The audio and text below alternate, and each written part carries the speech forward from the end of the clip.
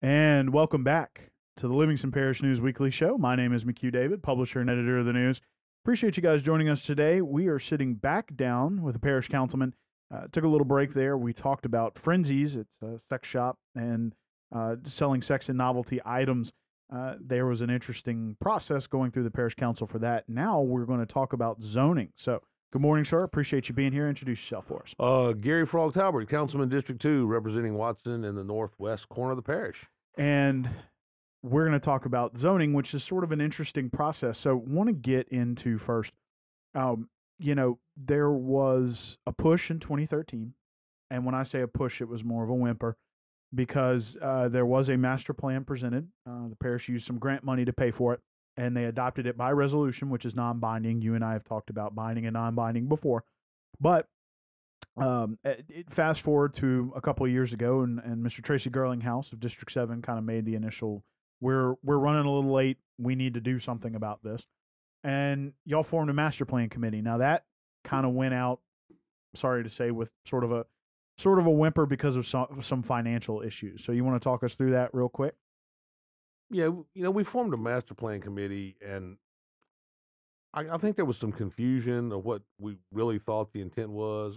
I really thought that they would take the existing master plan, look at implementation, how we could implement it, how we could implement zoning that, existed in the original master plan.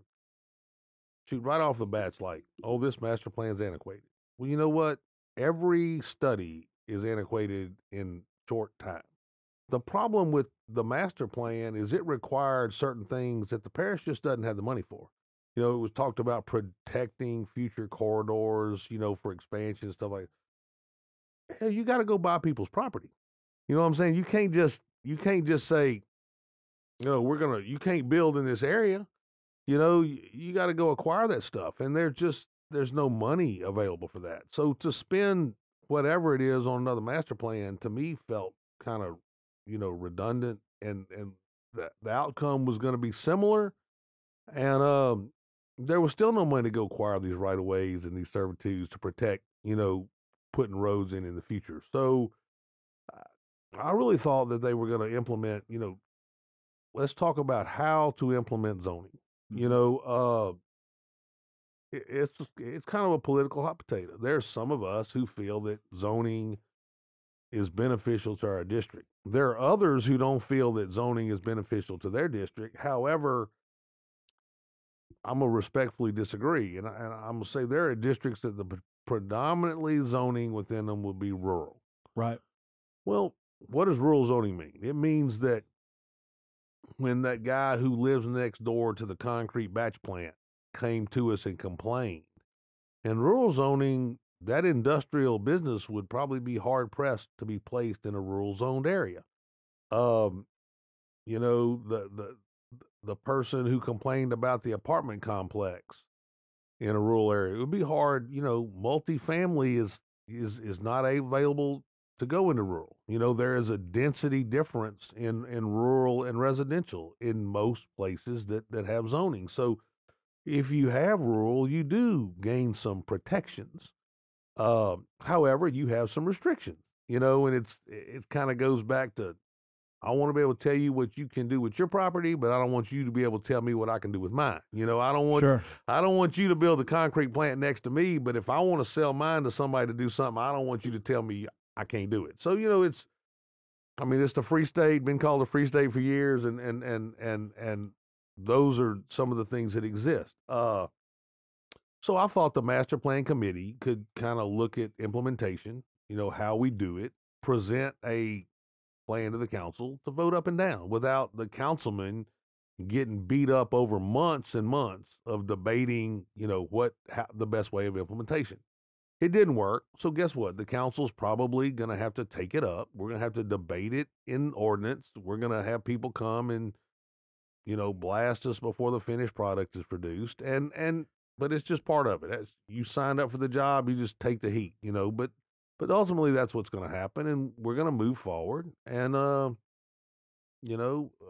I'm sure the debate will be how to implement it. what is the process? I've got my own ideas, and I'm sure other councilmen have their ideas, and we'll all talk about them and try to merge them into one. Sure. Before we get into your ideas, just want to say that y'all have adopted the 2013 master plan by ordinance, correct? As much as that means anything, but you did. We adopted it. We ain't funded it. Right. You know what I'm saying? So, it was kind of like, we laid hands on it, but we didn't really mean for it to be implemented because we didn't. There was no money set forward to do any of the things. I mean, there's some costs associated with, implementing that thing other than just land acquisition, just some of the requirements of, some personnel and stuff. So, it's a slippery slope. I think ultimately what we want to do is try to get, some ordinance that addresses zoning in the parish, that the majority of the council can approve. And then I think the way the ordinance is going to be structured is that you have to have those individuals whose property is affected have a time period to appeal how their property zoned. Mm-hmm. And it's going to require hiring some professionals to help. I mean, I know I don't have the ability to go to every piece of property in Council District 2 and say, oh, this is commercial, this is residential, this is, rural. I don't have that time. I don't have that expertise, but so at some point in time, there is going to have to be some money put forth on it. And we just got to figure out where that comes from. Sure. And, it right now, we did get a chance to sit down with Councilman Girlinghouse on a Sunday right after daylight savings time. That was fun. But we discussed a little bit of the initial process. He has sat down with Parish President Leighton Ricks as well as Eddie Idell from Alvin Fairburn. And there seems to be a little bit of consensus on a process going forward, which would be to try to produce some maps based on, what's currently happening on a plat-by-plat basis in certain areas. Mr. Girlinghouse said that, he expected this to be pushed forward by the end of the year. It seems like a lofty goal, but we'll see. And and he admitted it was a pretty lofty goal. But, one of the things that seemed to be sort of differing is the parish seems to be intent on first moving forward with trying to do parish-wide zoning. I know that, at least within the 2013 master plan, the proposition was to have a vote-by-vote, district-by-district to do zoning. So with all of those things being said, you mentioned earlier that you kind of have your own ideas. You care to give us sort of a 32,000 feet idea of what your ideas are? I think you gotta have a professional go in and make a map, and he needs to, based on what's existing, what appears to be surrounding it, what the potential. I mean, if you're on Highway 16, you could have a house, but it's really has the potential to be commercial property. So, I think there's some things that are kind of simple. Fronting state highways could be, deemed commercial.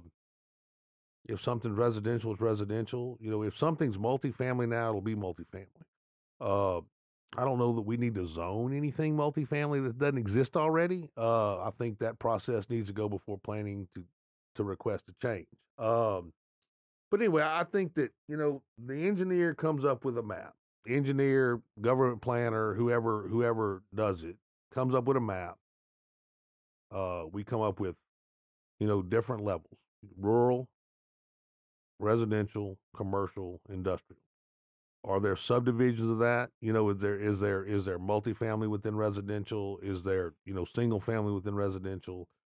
We typically in other parishes, a rural has a density requirement and some restrictions on commercial, restrictions on industrial, so that, you could, even though it's rural, it has some limitations on what can be done. I think you get all those rules, you get the map, the council adopts it, and I think part of the ordinance is going to require, a period for the property owner to appeal what was set forth by the council. I could have a piece of property and they say, well, that's rural. I mean, I own a house in a subdivision I currently live in. It's obviously residential. I also, my wife and acquired, a little over 6 acres on the Bend Road. It's got a little house that we're remodeling. somebody could determine that's really rural, you know, and so me as the property owner might decide that it's really not rural. I want it to be residential. I could then appeal that, to the planning commission or whatever through a period of time and have a hearing. But to just tell people what their property is and give them no ability to come and try to change it seems to be overbearing. However, at the same time, we can't pass the buck to the citizens every time on whether something's done or not. Mm-hmm. You know, tax elections, absolutely. I mean, it's by law that they need to have a voice on, that stuff with respect to policy. Uh, you elected a group of individuals to represent you, and they're either if they represent you, then the majority is going to be happy with the result. There's going to be an unhappy group no matter what. Uh, if they don't represent the majority, then they're going to get their butt beat the next time they run for election, for reelection. So, it's a simple deal. Represent your district, look out for the benefits of the parish as a whole, but ultimately, you know, every time I vote, I look out what's best for the parish. But I vote what's best for Watson. Right. And I kind of gotta combine those two and analyze, but ultimately I'm represented. I'm put in office to represent the people of District 2. And if I abandon the people of District 2 to vote for the parish as a whole, then I'm really not representing them. So it's a balancing act, but so I think ultimately that's kind of what, everybody's got to look in their district. Everybody's got to figure out, what do the people in my district think, what's beneficial. The only thing I can tell you is that there have been several issues come before the council, and every time, if there was zoning that existed, it wouldn't be an issue. Whether it be the gun range, whether it be a concrete plant, whether it be a gravel pit, any of those issues, zoning addresses those, and the council doesn't have to act on them, and people have a way, to be protected. And so consequently, I just think that if people sit back and look and quit thinking about, you're not going to tell me what I can do with my property, but look back and say, man, I lose a little freedom with what I can do, but I gain tons of protection. Then and then make the analysis individually, and I think that's how you got to approach it. Well, and I'm glad you brought that up because that was kind of going to be where I was going to segue into was, that a lot of people have come to the council saying, I don't like this development coming here. I don't like this. I don't like that. But from y'all's perspective, from a law perspective, y'all's hands are pretty much tied as long as there's not asking for variances or waivers or anything like that. If they meet the lay of the law, they get to move forward. And so with zoning, y'all have a little bit more say in how those things go. Look, the difference between zoning and not having zoning is amazing. I'm gonna talk back something that happened several years ago in East Baton Rouge Parish. East Baton Rouge Parish has got a master plan. Mm-hmm. They had a section of property along the river that was zoned industrial 3 or whatever. You know what I'm talking about? I mean, it was zoned for industrial, commercial, whatever. A barge cleaning company acquired that piece of property. And the zoning for what they were doing was well within the guidelines of what had been set forth in the master plan. I think they needed to modify the zoning a little bit, but it was set forth for industrial. But it abutted some pretty influential neighborhoods. So even though the request for zoning was conforming to the master plan, that they needed to modify the industrial zoning just a little bit. It was conforming to the master plan. Public perception and public pressure or whatever killed that rezone and made that barge cleaning facility not a possibility. Now, how can the public come talk to us without zoning and we tell them that if it follows the guidelines of the law, there's absolutely nothing we can do. We have to approve it. Yet because zoning exists and people's opinion all of a sudden matters, it's just, I mean, you got to figure it out. But it seems to me that from what I've seen over my years of observing, different, cities and different parishes and the way things work, that those with zoning and those with uh, that you got to go before a planning commission, you got to advertise, you got to request, and public pressure, has tons of influence. Mm-hmm. And so I think that those individuals who talk about, we need less subdivisions, we need to restrict some. Zoning's going to give you an opportunity or a voice to actually have some impact.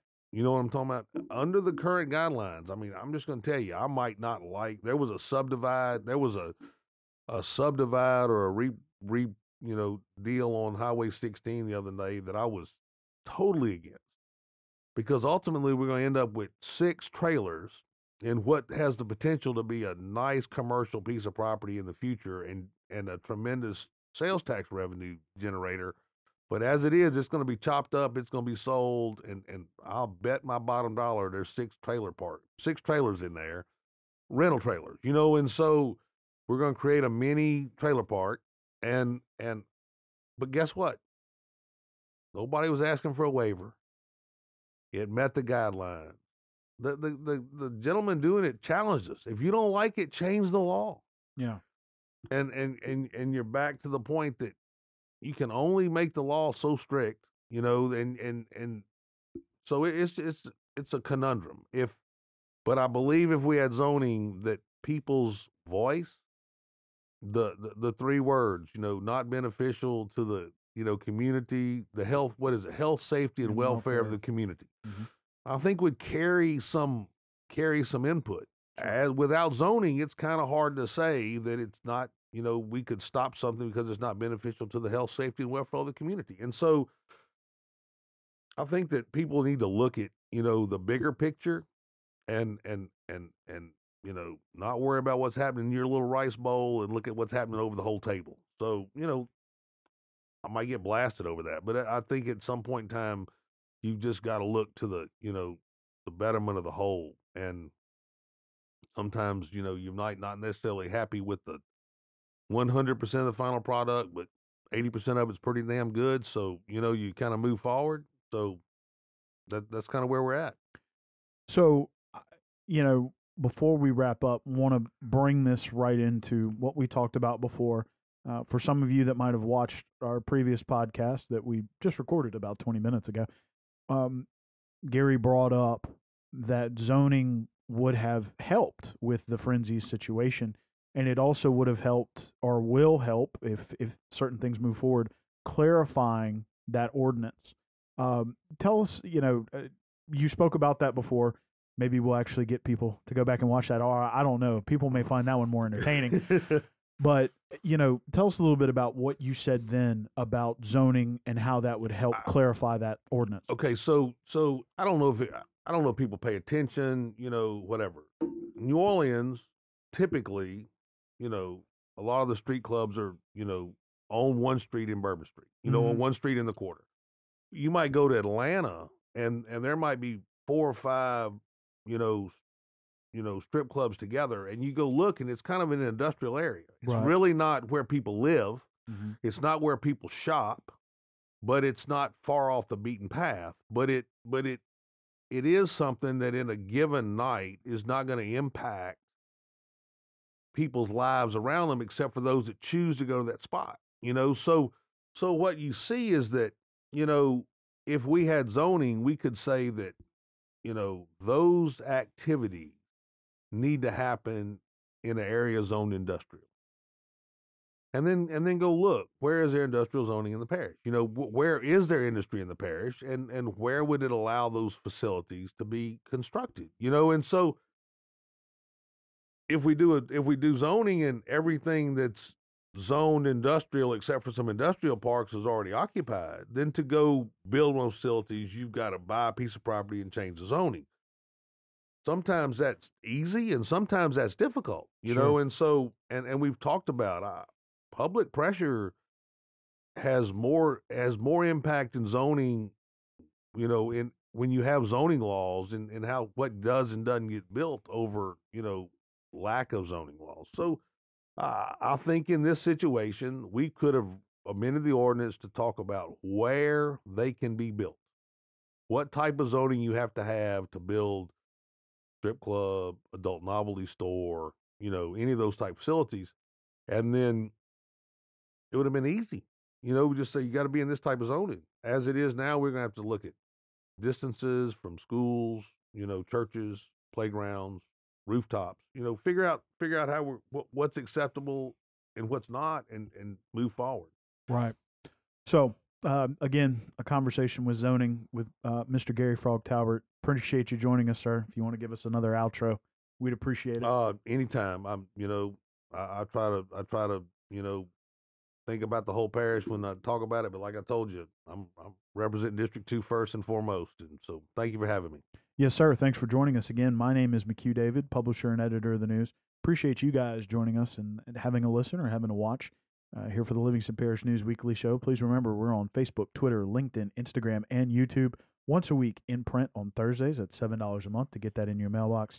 And we are online, www.livingstonparishnews.com. One last time, we appreciate you joining us, and we'll catch you next time.